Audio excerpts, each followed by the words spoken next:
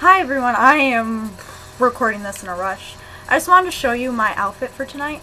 At our local community college at M State, they're having a cultural day where like a bunch of countries are represented, and since I do take Chinese language and I have been to China, I'm helping present. I'm bringing some of my treasures, as my teacher calls them.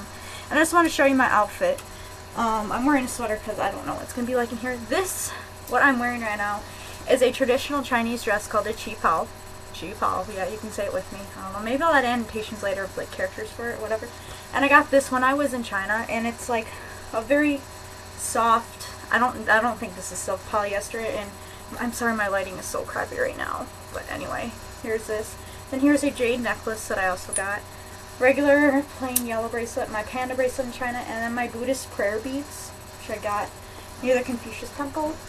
And then with that, I am wearing my shoes. They're really dirty. And I'm wearing these nylons, and they're really slippery, but these like match my dress perfectly, and I got these also same time I bought this dress. And I would probably film a video maybe about like my Chinese language experience and whatnot. And then I'm just bringing some stuff like my fawn and whatnot, but yeah, that's it. And my makeup, oh, you can't really see because the lighting's so terrible, but it's like a dusty rose, purple, and then like metallic-y turquoise. If that makes any sense. Yeah, the lighting is really crappy, but bye!